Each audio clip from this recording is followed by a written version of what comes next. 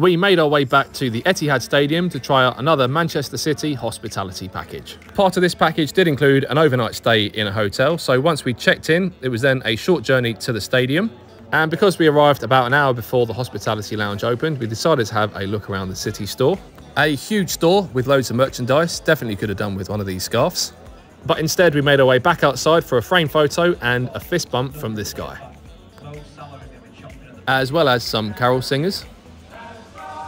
Not much of a singer, so decided to check out the map outside the front of the stadium, and then it was a short walk around the outside of the stadium and to a statue of Sergio Aguero's famous goal celebration. A bit more on this title-winning moment in a short while. First, it was to entrance J, where we scanned our e-tickets and made our way through the turnstiles. There was then a short walk upstairs, or more accurately around a path and into the stadium, following signs to the 9320 lounge and a bit more on the name later on. First up, a member of staff was on hand to give us a hospitality lanyard and we grabbed the match day programme. Continued into the casual lounge, which does have unreserved seating. A good idea to arrive early because it does get busy and seats do go quickly. We then had some time to look around the lounge, and like Man City versus Liverpool, it was Blues v Reds in the table football. After a convincing win for the Blues, it was then up to the paid bar to grab a drink. We went for a soft drink, but other drinks are available. And at the same time, decided to check out the different food lineups. A few options available, including Indian food through to burgers and Southeast Asian. Couldn't decide, so in the end asked the staff for their recommendations and went for the Southeast Asian option, which did include salt and pepper fries and Korean barbecue chicken. Paid for the food, then made my way back to my table, and gotta say, a big fan of the Korean chicken.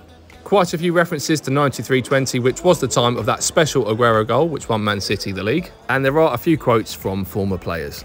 A bit like Balotelli, got me wondering, why is it always me that never gets a go of the table tennis, which was a nice touch inside the lounge.